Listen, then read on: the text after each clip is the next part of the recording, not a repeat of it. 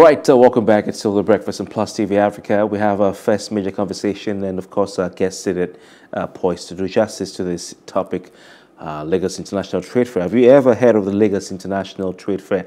It's said to be one of the largest international trade fairs in Nigeria, and by extension, West Africa. The fair brings into focus the potentials and business opportunities existing in Nigeria and the rest of the world. And it's usually a fanfare, very interesting event that holds in Lagos State every year. I won't do the talking because we have someone here to tell us exactly what we need to know about the Lagos International Trade Fair.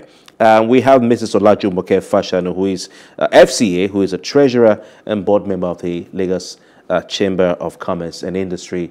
Mrs. Fashanu, good morning and thanks for your time. Good morning. Thank you for having me. All right. So is that description correct, that Lagos International Trade Fair is one of the biggest in the country and even in West Africa? How big? It's actually one of the biggest in Africa. Amazing. And this is the 36th edition. Okay. So it's something that all over the world, African countries look forward to it.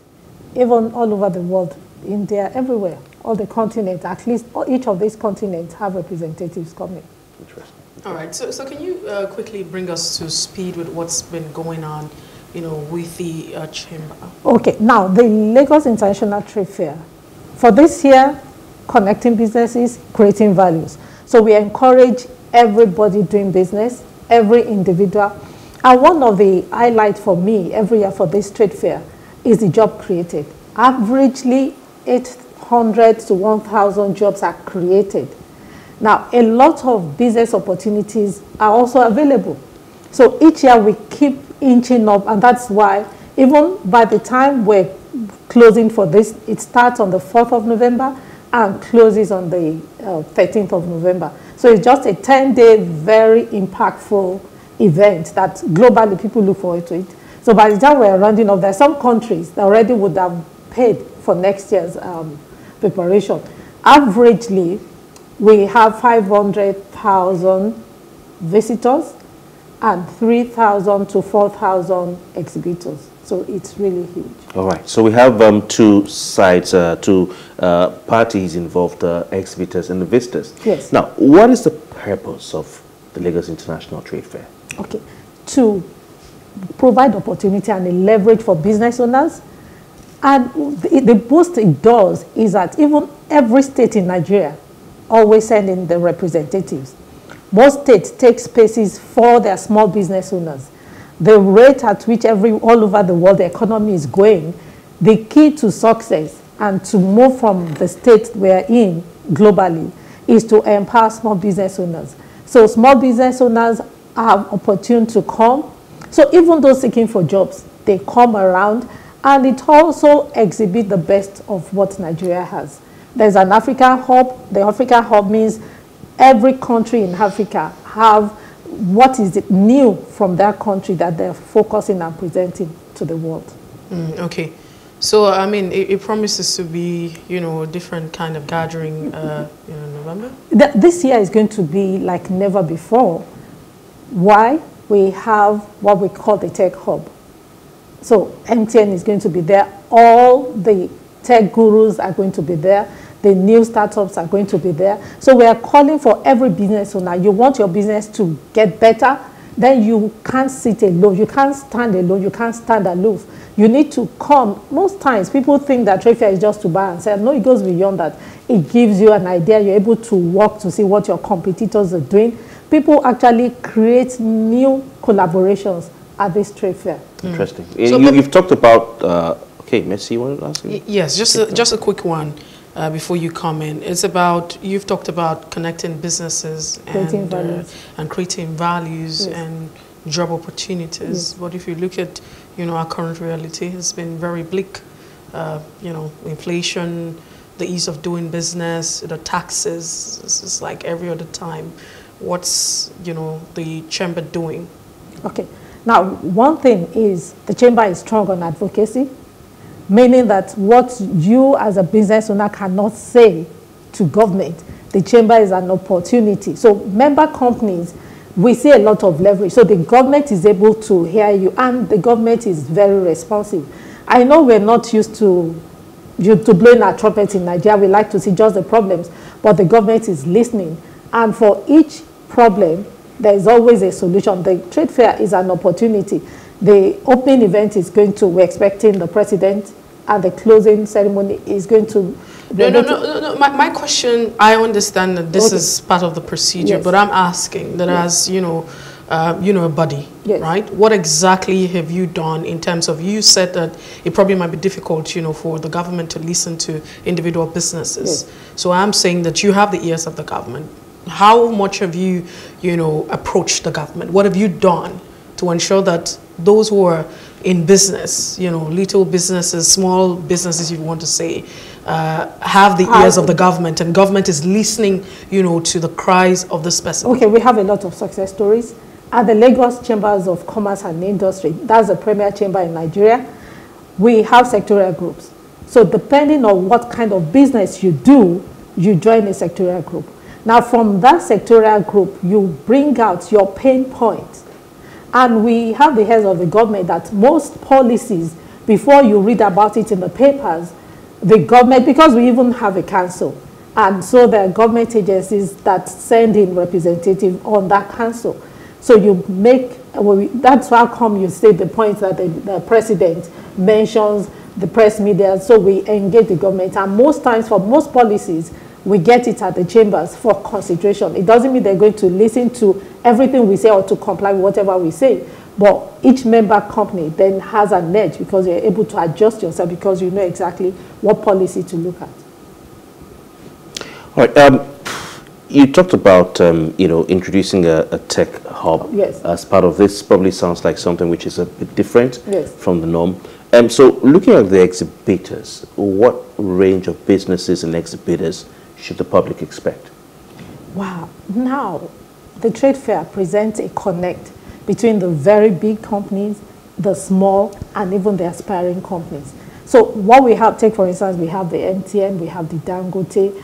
Part of our sponsors, list sponsors is the UBA. So from banking, it across all sectors. So what that does, it's different when you're knocking on the door of, say, Dangote in their offices. When you're knocking on the door of MTN, you come to the trade fair, you're going to meet them. It's a leveler. So there's a lot of protocol that is already broken. So if you are an exhibitor in the tech hub, the very big tech companies are going to be there, the major ones are going to be there, the small ones are going to be there, and all of you have your stand. So that's a leveler, you understand? So it just breaks about the protocol that you would normally have when you're trying to meet people that are bigger than you. And don't forget that in the economy, we're all very useful to ourselves. You won't know the importance of, let's say, your driver until the guy disappears and you have to drive yourself. Then you know that everybody is actually very valuable. So the economy needs both the giants, the small, the medium, and the upcoming. So it's a level. All right, so let's talk about this now. How can one be part of it? How can those who are business persons or those who run businesses, key into this particular event? We have a website. You go on the website, and even the booking now is very smart all over the world. We have foreign countries that have already booked their spaces, and so you pay online. So it's very smart.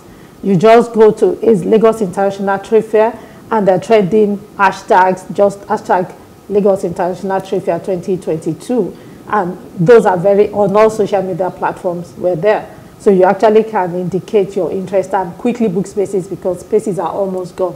So what's the fee like?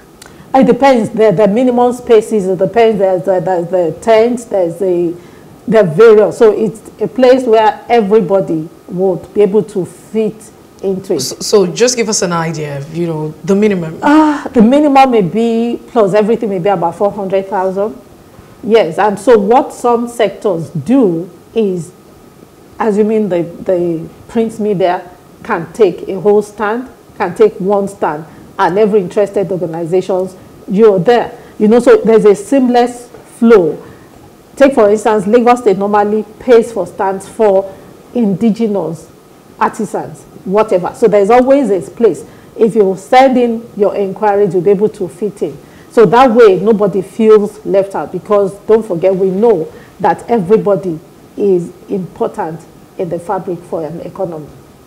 You know, whilst growing up, you know, Mercy, you and I think, have spent some time in a city, particular city of mutual concern. There used to be a trade fair, you know, period. I think it was, they used to have it at the Leventis building then. And we used to go there, we see all sorts of things. It was like a jamboree, really, like a carnival of sorts, you know, where we would see all sorts of things and the children would have a fun time. I remember the first time I saw this motorcycle, yes. this 4-in-1, 4-in-1s. not the one that we used to use in the city I grew up in, the Okada, no, this 4-in-1 with somebody doing all sorts of stunts. Yeah, you know, this is a power bike. Yes. You know, it was at a trade fair.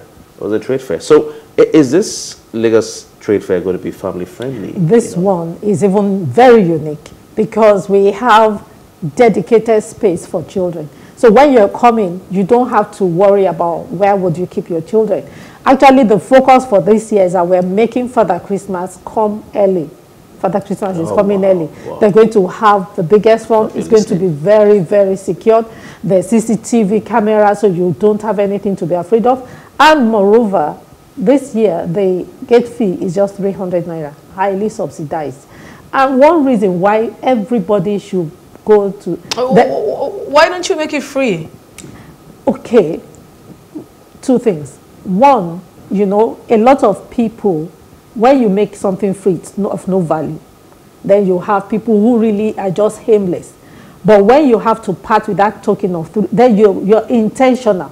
So it's not just that you don't have any reason to. Don't forget that the business owners that are taking the space, they're hoping that even they will be able to meet other businesses. And one very important part of it is it's a connect. There's no year I'm at the trade fair, I don't encounter people I have lost contact with for more than 10 to 15 years. So it's worth it. Interesting. So let's have details, madam. Where is it holding? Is it at Lagos Trade Fair Complex, for instance? Is it at a hotel, some event center? And give us the dates, the time again. Yes, it's happening at the Tafa Balewa Square. Okay. That's where we've been holding it since. And where's that? So Central Lagos over here. Yes, just TBS, yes, TBS Tafa Balewa Square. And the ground, all the grounds, and then we have the cricket pitch that is just across. So there's safe parking, and it's always very seamless. The trade fair, Lagos International Fair, is starting on the 4th of November and closing on the 13th of November. It's from morning from 8 o'clock till 6 o'clock. And every day, people, because we even have the data, averagely 1,000 deals are closed. And that's what's reported. 1,000 deals. You can imagine the volume of that deals that is closed. And it's always people that get new jobs, they don't lose their job. So the job creation is also very key. I also can see that you're partnering with LASMA to have a seamless flow of traffic. There's always seamless flow of traffic, and each year we get better by it. So it's always very, very seamless. So let's reiterate this.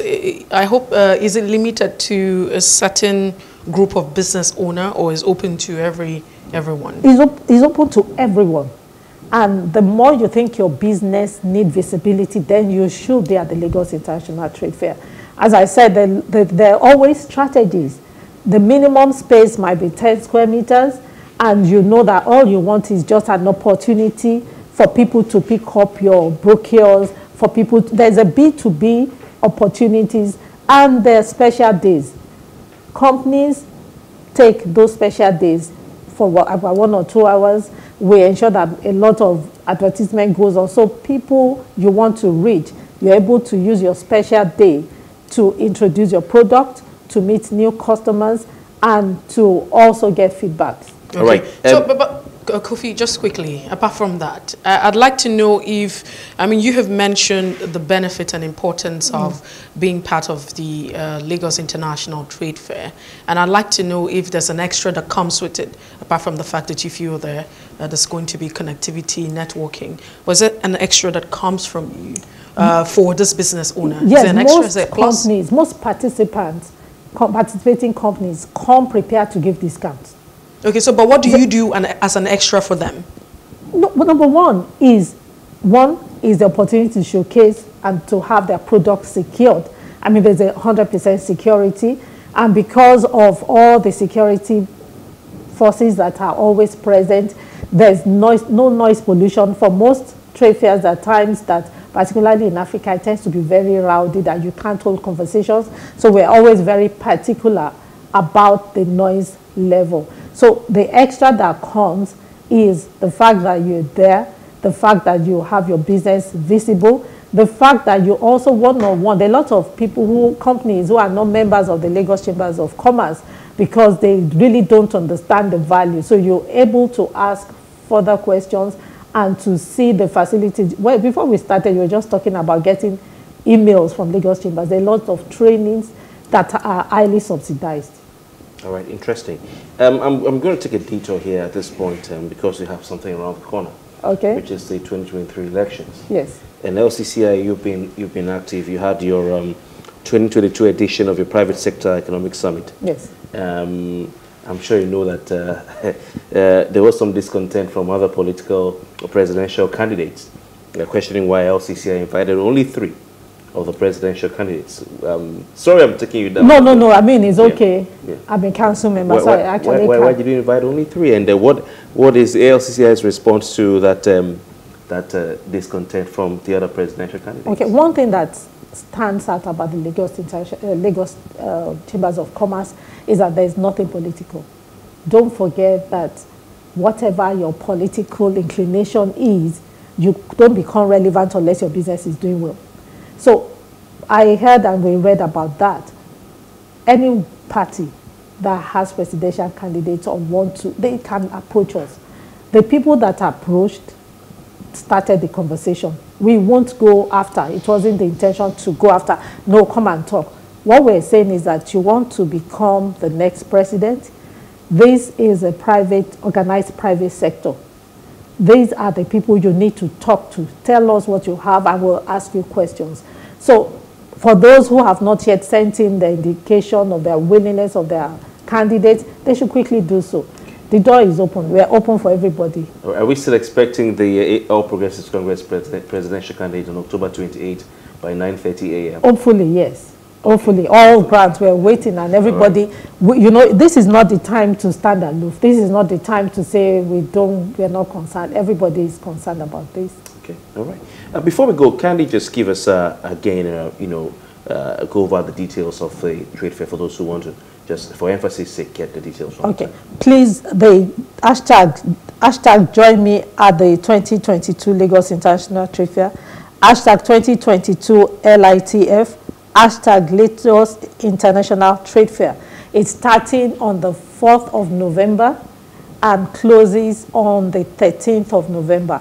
The venue is the Tafawa Balewa Square, Lagos. If you don't know Tafawa Balewa, please use your Google map, and it's going to be seamless, it's going to be secured. And one thing I guarantee everybody that comes with the intention to add value to your business, not only will you sell out, a lot of people, when they're coming, they come with lorry loads of goods, they get to sell their goods. People need to shop for December, for Christmas. So it's always a good opportunity to do that, and particularly whatever business you do, if you are not an exhibitor, make sure you come in as a guest, as a visitor. All right, interesting. And for more information, you can go on the LCCI website? Yes, please, LCCI website, Lagos Chambers of Commerce and Industry website. Yes, and follow us on all the social media handles. Fantastic. Thank you so much for giving us the information and for having the patience to answer the other political question. All right, Mrs. Olajumoke Fashanu, FCA, is a treasurer and board member of the Lagos Chamber of Commerce and Industry. We'll be there as Plus TV Africa at the Lagos International Trade Fair to monitor proceedings and then bring them to you as well. I'm sure that we can get that handle. Yeah. Yes, indeed. We'll be back with more conversations right here. We'll talk sports with Mighty George. Stay with us.